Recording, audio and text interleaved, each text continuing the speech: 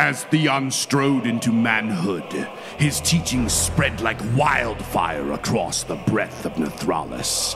In a tidal wave of populist fervor, he swept aside the petty despots, their thrones crumbling beneath the onslaught of his devoted followers, baptized in the faith of the Monai, and commanding the unyielding might of his scions.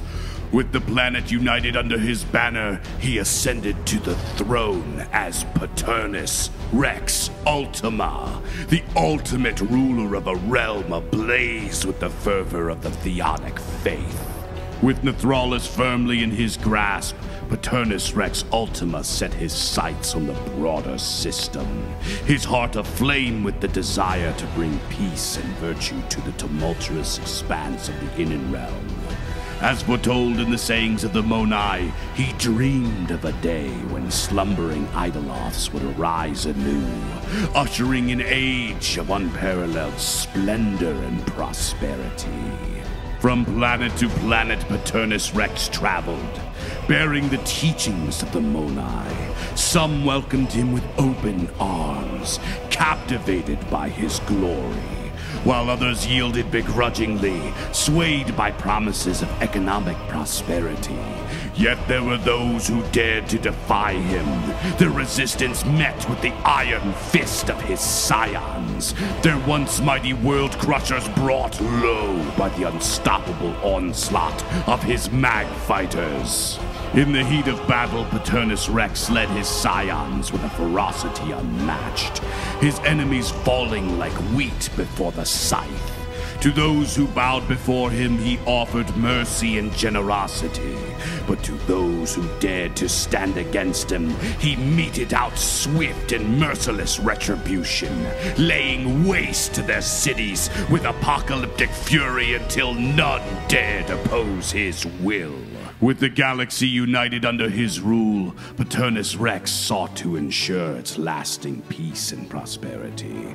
Thus he took to himself wives from each of the 9 ruling families of the Usamat, siring 9 sons, each raised the traditions of their native planets and schooled in the ways of their father. As each son came of age, he was crowned Terrathane Paternas, marking the culmination of a grand reunion that echoed throughout the Inner Realm. On the glorious day of eternal reunion, the final son ascended to his rightful place, marking a joyous celebration that echoed throughout the Inner Realm, heralding the dawn of a new era of unity. For the next 2 centuries, Paternas Rex Ultima reigned from his seat of power in Nethralis, overseeing the reconstruction of the shadowed worlds. Under his watchful gaze, a new economic order emerged, guided by the Royal Trade Syndicate, ensuring fair labor practices and just compensation for all. With a stroke of his pen, he erased the sins of old, replacing them with systems built upon principles of nobility and justice.